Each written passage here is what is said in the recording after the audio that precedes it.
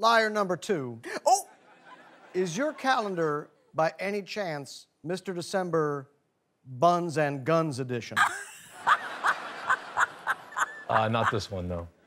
That's good, because that means I'm still in the running for Mr. December of Buns and Guns, which I have submitted myself for a couple of times. Okay.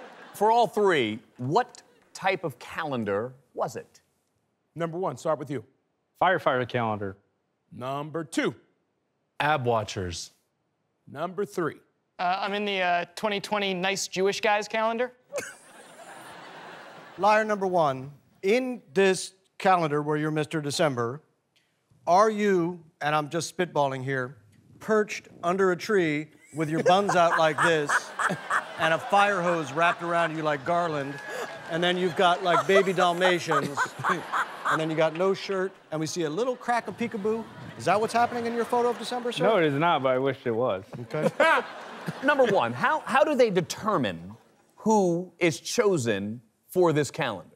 There is a group of people who are in charge of this calendar, and they decide what picture goes where. The deep state. They're called the deep state. The deep state. The deep state is in charge of Okay. that.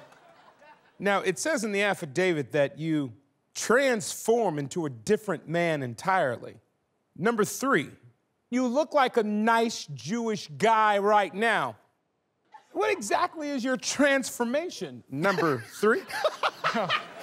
I mean, they certainly, they tried to make me look nice and confident for the calendar. It's like all single guys, so, you're supposed to be selling it Number for the ladies. 3, Yeah. could I just pitch? Are you spinning a dreidel with your buns out, a little bit of peekaboo, doing double dreidels,